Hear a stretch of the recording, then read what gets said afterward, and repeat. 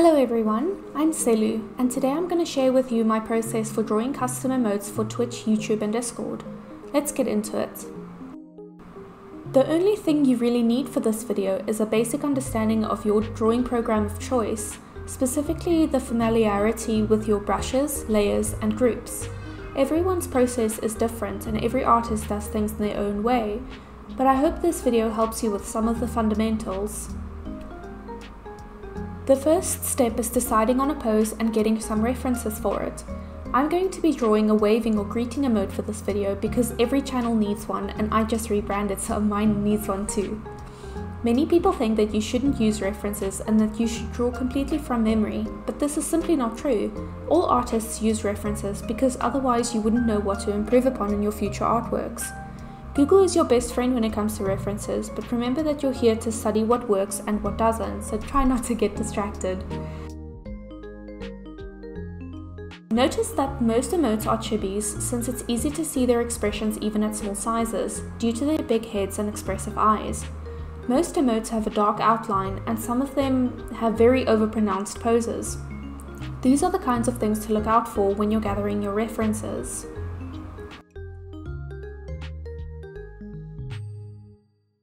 The second step is the sketch phase.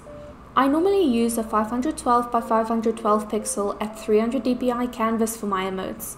It's big enough for me to work comfortably, but not so big that I end up making the emote far more detailed than intended. After all, they're only really ever going to be seen at 28 pixels big. I'll share the link for the pencil tool that I use for sketches in the description box. I always start drawing chibis by making a simple circle roughly in the middle of the canvas. It's a great guideline since chibi heads are so round. Next, I add some guidelines so that I can keep track of where the middle of the face is both vertically and horizontally. The horizontal guideline shows me where the eyes are meant to go. I then add the eyes. It's easier for me to draw the iris first because it's easier to move and manipulate than the lashes, and it's also the focal point. The mouth shape is entirely personal preference depending on the character. For example, a small closed-mouth smile makes the character look more modest, or the cat-like mouth makes it look extra cute, but normally to convey a lot of happiness I like to draw a big open smiling mouth. The sketching step is the perfect place to make some mistakes, even if you have to redo the sketch completely a few times. Experiment as much as you like, and just have some fun. You'll notice that I start off almost every part of the pose by making very oversimplified shapes and then refining them later on. This is a handy way of ensuring that everything is in proportion before spending too much time on details. To draw chibi hands, I like to think that I'm only drawing the first joint of each finger so that they just look like little stubs, as I'm showing here. I repeat these steps for every other part of the sketch.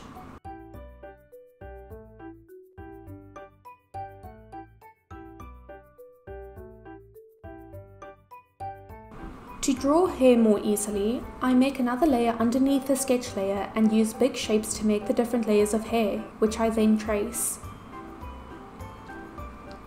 During the sketching phase, it's all about simplifying shapes to make them stand out more at smaller sizes, so do whatever works for you.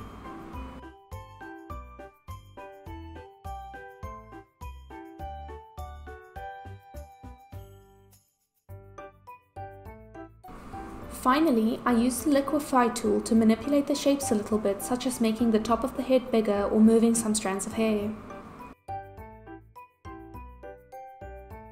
The third step of the process is the line art, which is my favorite. It's very soothing for me. You can remove some of your earlier layers if you prefer, but I like to hide them instead in case I need them later. Working non-destructively has saved my butt more times than I can count. To keep a clean file structure, I also like to group layers together so that I can find them more easily in the future if I need to.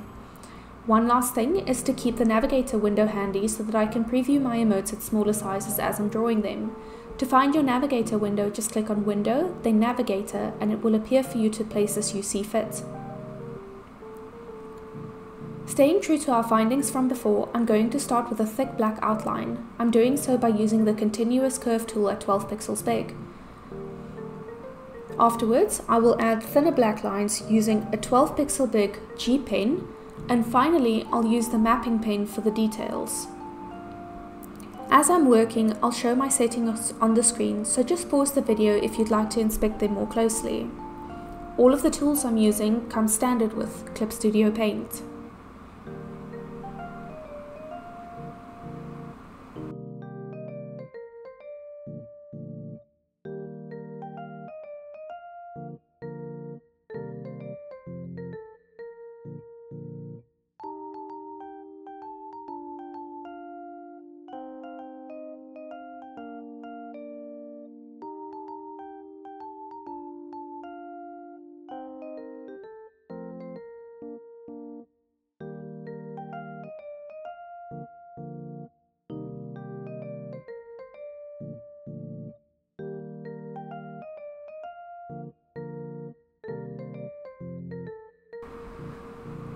Step 4 for me is the colouring and shading of the emote. This step is very personal, so I won't show it in detail for the purpose of this video, but I use the Lasso fill tool for the base colouring, which can be found under the sub-tools for this figure drawing tool.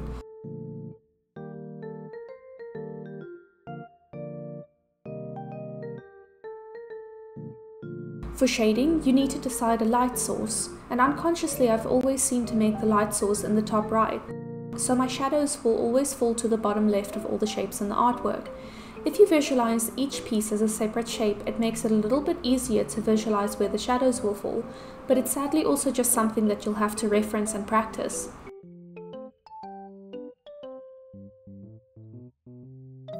Since my light source is in the top right, that's also where all the light will fall. I like to add a little highlight just inside the line work to make it stand out more, and just because I like very shiny shading, I also add little specks of light in some places. One note for shading, and take note of my color wheel selector for this one, is to use slightly more blue shade of color for the shadows and a slightly more yellow color for the highlights. Don't go overboard with this though, it's a very small change in hue.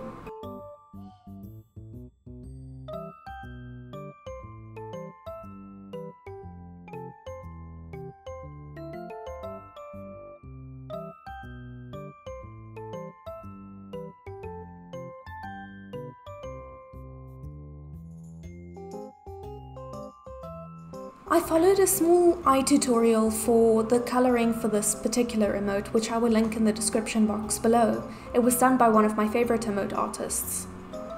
It just shows that it's never too late to learn, or to try new things.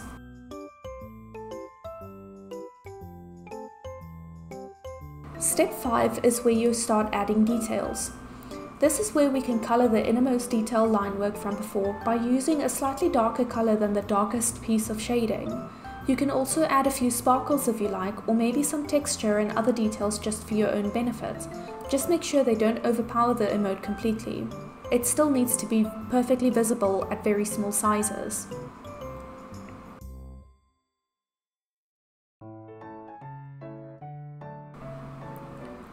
When you're done, just hide your background and save the image as a PNG.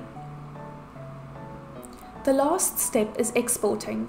If you're not familiar with Figma, then you can skip to the timestamp I'm showing on screen, where I show a different way of resizing and previewing. But if you are familiar with Figma, then it's a powerful tool to use here. Just make 3 different canvases, 112 by 112, 56 by 56, and 28 by 28 respectively. Inside it, you'll place your image and batch export them. You can also make use of the auto layout function to create some emote previews for yourself, so that you can see what they look like at small sizes, as well as how they display on both light and dark mode. I do realize that this looks a bit intimidating if you're not familiar with Figma though, but stay tuned for a different way of doing this.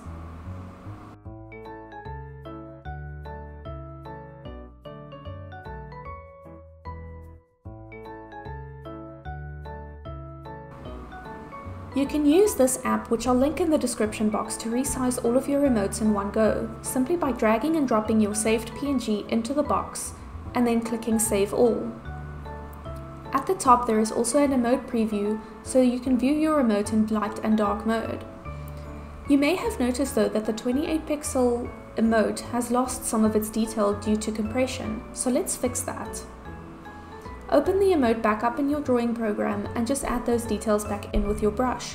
Most importantly, the outlines and the eyes. To make the colors pop, you can also duplicate the layer and set it to overlay, then flatten the image and re-export it. And we're done! If you'd like me to explain anything further, please feel free to comment below and I'll do my best to help wherever I can. I'll also add some more links in the description box with some further things you can learn to make the journey a little bit easier, but just keep practicing and you'll be pro in no time.